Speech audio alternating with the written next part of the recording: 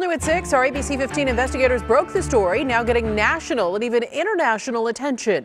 A Phoenix officer handcuffing and detaining a Wall Street Journal reporter after interviewing people outside a bank. Police have not released body camera footage, but a bystander recorded what happened on her own cell phone. And tonight, ABC15 Chief Investigator Dave Biscobings got an exclusive interview with that woman, and her story raises even deeper questions, both with what police did that day and what they're claiming now. I heard him say he was going to leave. This is ridiculous. He's a reporter, and I heard him say he was going to leave. The voice you hear is that of Caitlin Parody. You know, I feel really strongly that no one should have been treated like that, and that, like I said, it was racist and also really concerning given that, you know, he is a journalist. You absolutely did not need to cuff him. But before we get back to this recording, let's start from the beginning of what Caitlin saw. And as I walked in, you know, Dion, who I didn't know was Dion at the time, was standing outside, and he identified himself as a reporter with the Wall Street Journal and asked me, you know, if I'd be interested in participating in a story. I asked him a little bit more about the story. I decided I didn't want to participate. You know, we had a perfectly cordial, nice interaction, and I went inside. So he was very clear with you up front. You said it was cordial, no issue with you.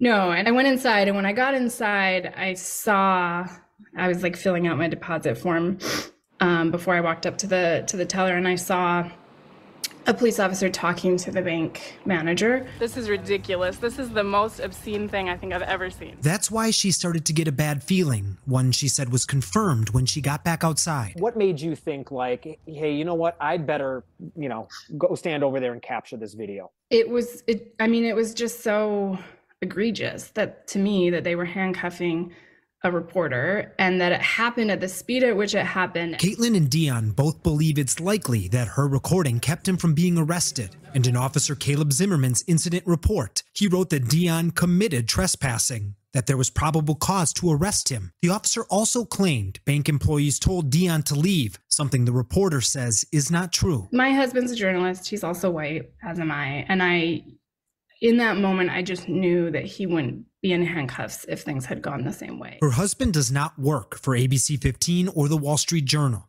Now, Caitlin's recording also raises additional concerns, like the officer threatening to arrest her. I'm fine where I am. I'm not doing anything wrong. You want to get arrested as well?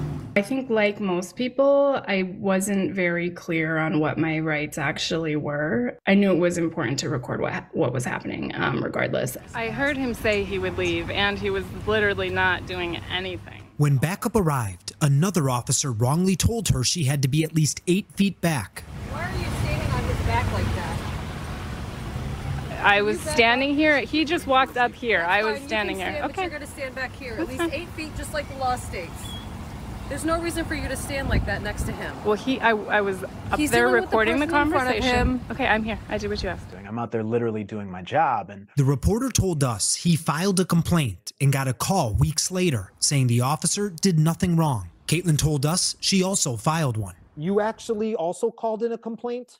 Yes, I called the Standards Bureau, but they called me back and told me that the investigation was closed, that they had found no wrongdoing, and that the officer had probable cause. Now that contradicts statements from Phoenix. They claim it's under internal investigation and has been since November 28th. The problem, both the reporter and Caitlin say, they got calls telling them it was closed and nothing was wrong weeks after that. We asked Phoenix to explain the discrepancy, and this is what they just emailed us. Quote, "The administrative process began on November 28th. The investigation remains open and was never closed." I think there's a track record with the police department that this unfortunately falls in line with, you know, a part of a pattern of really, really poor, really aggressive, and really racist policing. I'm investigator Dave Biscobing, ABC15, Arizona. Find all of Dave's reporting on the case, including the story he first broke on ABC15.com/investigators, or watch on demand